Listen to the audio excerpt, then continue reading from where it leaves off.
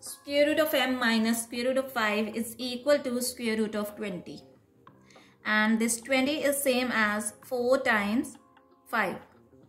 So we can write it as square root of m minus square root of 5 is equal to square root of 4 times square root of 5.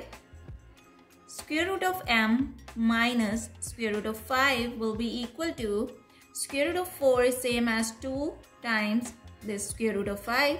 Now I will take this negative square root of 5 to the right hand side, so it will become positive 2 times square root of 5 plus square root of 5. Now square root of m is equal to, in these two terms we have square root of 5 is common.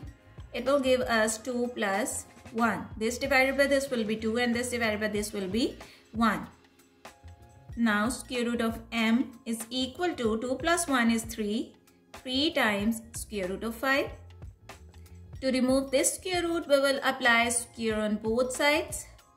So this square and square root will be cancelled out and m will be equal to 3 square will be 9 and this square and square root will be cancelled out and it will give us 5.